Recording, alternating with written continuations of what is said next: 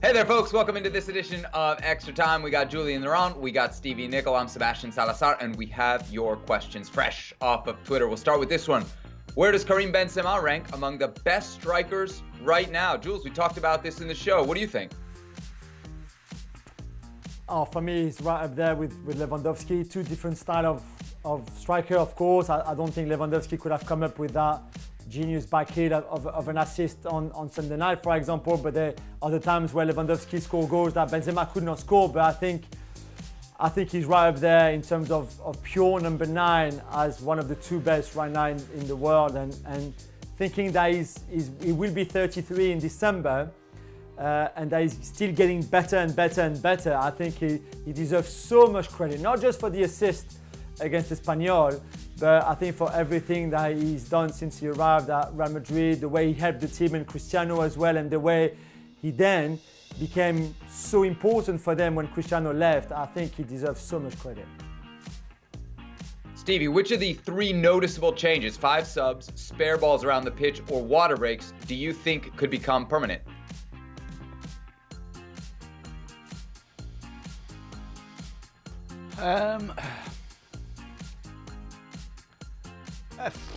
If you're lucky, the balls, because you're going to stop for a water break in December. I don't think so, and you can't have 5 subs. I mean, this really does absolutely give the bigger clubs a huge advantage. So, if anything, it'll be the balls. Jules, the one you have to worry about is the water break, so they're definitely going to try and keep that. I'm thinking just for commercial purposes alone. Why commercial? We don't have any commercial in Europe. I'm telling you, right? It's going to stick around. You think that's going to go away when all this is over? They've just built a chance to make millions of dollars in a commercial space in football they've never had before. No chance that's going away. But Stevie is right. In December, no when it's chance. snowing, Holy smoke! In Stoke, where you have a tea break, so they can warm up a bit and have a cup of tea or a cup of coffee, so they're not too cold, and they go like, because the cooling drink breaks only works when it's really hot, right? So in the UK, for example, most of the season that's not the case. We'll brand it a hydration break, and they'll figure out a way to get it in. All right, no doubt that Atalanta can win a game at the Champions League tournament hold on a minute. Lisbon. Hold on a minute. Yeah. No. That was a quick collapse. You went from telling Jules this is going to happen. You guys can be wrong. It's okay. I've made my point. We'll see. The future will tell us. Shit. You think the business that runs football is going to turn away money? Leave it. That's fine. Move on. Leave it. All right. Team parlay picks about Atalanta. Can they compete with the big boys like City, Bayern, Barcelona if they do get to the semifinals? Jules, what do you think? Atalanta, can they make a deep run in this one-off tournament? I think the big luck that they had is that those quarterfinals and semifinals would be over one game. If it'd been home and away, I think they might have struggled a bit more, but over one leg, it's just leveled the playing field so much that anything is possible with them. They're such a fantastic team going forward. They can and will score against pretty much anyone. And I think that they could have easily 2 fantastic performances, let's say in the quarterfinal and semi-final, and then qualify for the final.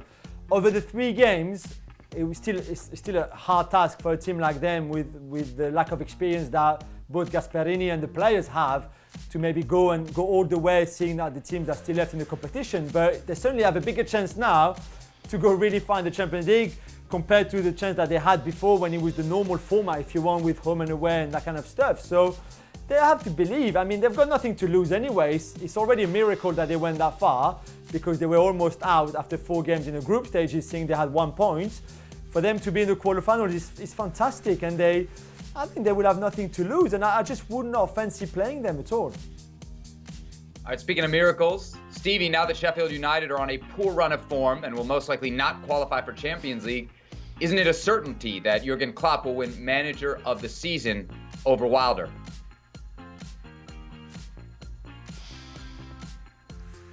I think you probably just answered your own question. Yeah, and he should.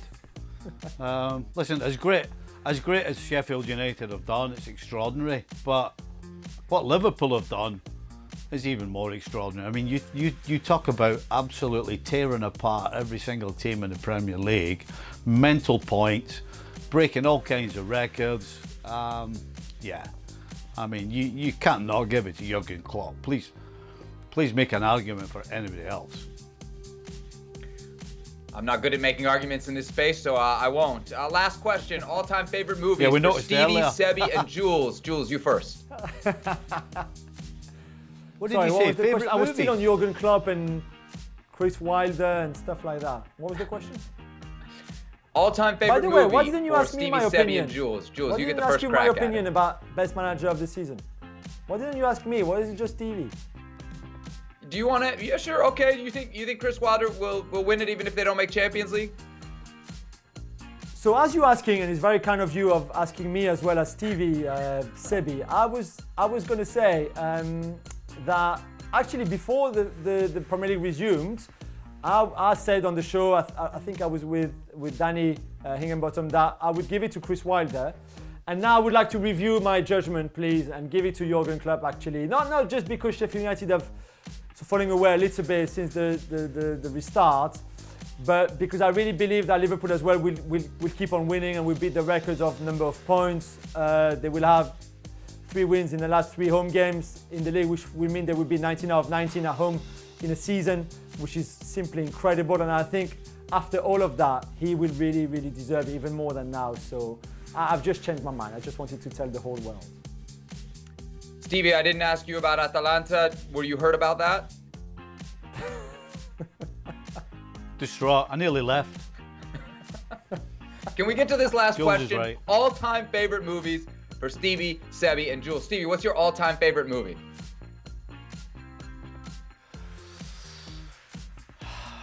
That's tough. I mean, there's a host. I mean, things like Braveheart are obviously very Scottish. Another favourite of mine is an old. It's based on the 70s. Rita Sue and Bob 2, it's called. It's a classic. But I guess probably the film I've watched more than any, particularly recently, is Law Abiding Citizen with Gerard Butler. It's fantastic. You can't, every time you watch it, it's great. Jules? Jules, would you say what on Rita Sue and Bob 2? Yeah, it's only because I never heard of it, that's all. What's the story? It's set in Yorkshire, and it's about a couple and a couple of girls that babysit and the whole family. It's just set in the 70s. On a council Yeah, you're really estate. selling it. That's great. You're really setting it.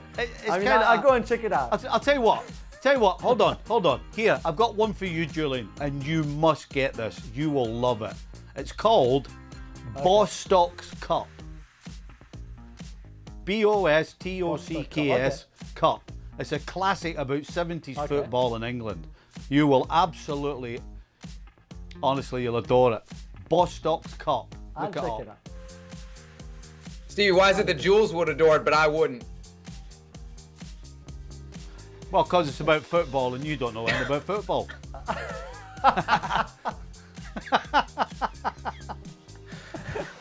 All right. I mean, Sebi, you were looking for that one. You were looking for the answer. Oh, what? Hey, if you don't want the answer, don't ask the question. All right, let's put a bow on that edition of Extra Time. We are back tomorrow. Plenty more. What about my punching bag movie? jokes Hey, on what about my Seb, movie? I'm sure. What about Send my your movie? questions to hashtag FC Extra Time. That's it, Jules. You want more questions? You didn't ask for my movie. Oh, okay. All right. We Jules, only have what's a your very movie? Scottish collection I of asked you the 70s question movies. 3 times, and you wanted to talk about Sheffield United and Atalanta and everybody else. I'll tell you, I've never my seen God, so this- much disrespect Stevie. to anybody in this show, Julian, I know. than he's given you today. See, Dan Stevie, Thomas this is a daily shambles. disrespects you, This is Stevie, a and you shambles. Talk about it. Custard pie. Complete custard pie. So my movie has to be Gladiator. I'm sorry, it's not very original, but are you not entertained? No. All right. That's it. Too long. All right, that's it for Extra Come on, Time. You can watch Stevie. all your movies ahead of tomorrow's show. We'll be back. Plenty to discuss. Don't miss it. Well, thank you very much for watching ESPN on YouTube. For more sports highlights and analysis, be sure to download the ESPN app. And for live streaming, premium content, and let's not forget as well, ESPN FC 7 days a week. Subscribe to ESPN Plus.